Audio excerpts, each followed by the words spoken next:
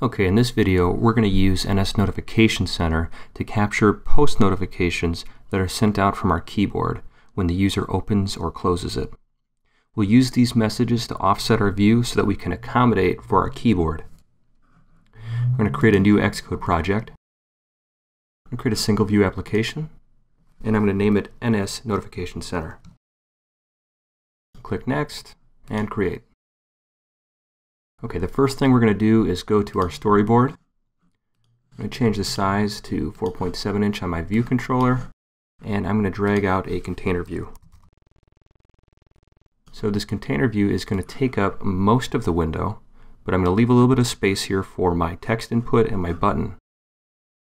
When we created our container view, it automatically made this view controller. We don't need it.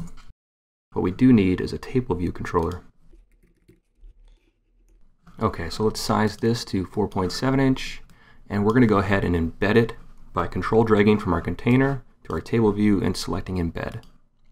So now what will happen is in our container view, this will be rendered. Let's pull out a text field, add that to our view, and a button, which I will rename Send.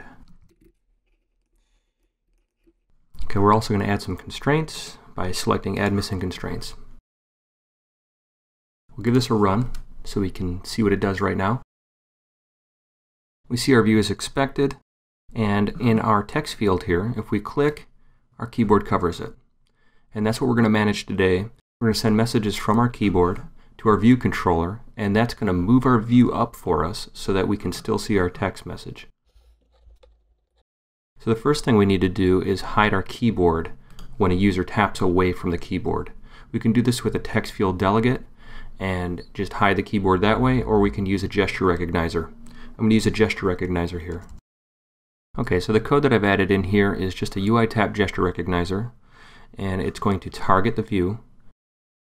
It's going to run this action when the view gets tapped. So now we just need to add this action. So now this dismiss keyboard, when it gets run, it's just going to hide the keyboard for us. Now, we're going to add two observers, and these observers are going to listen to the UI keyboard, and they're going to listen for when the keyboard opens and when it closes.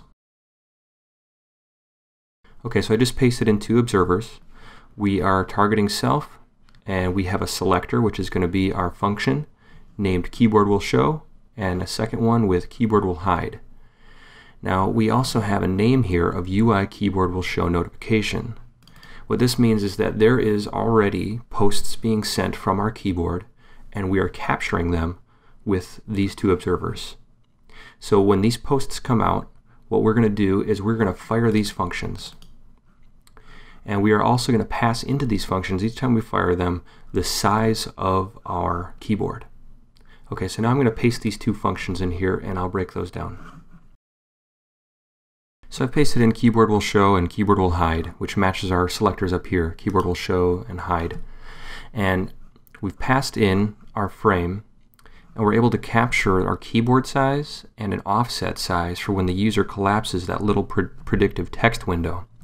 So if the predictive text window is left open, we're just going to offset our view by the keyboard's height.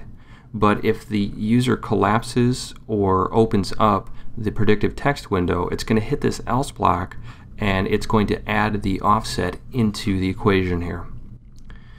And then when the keyboard hides, all it does is undoes the keyboard size.height. So we're going to run this. And what you should see is when you click inside your text field, it moves up right along with the keyboard. When you open your predictive text, it moves with that, collapses with the predictive text, and moves back down.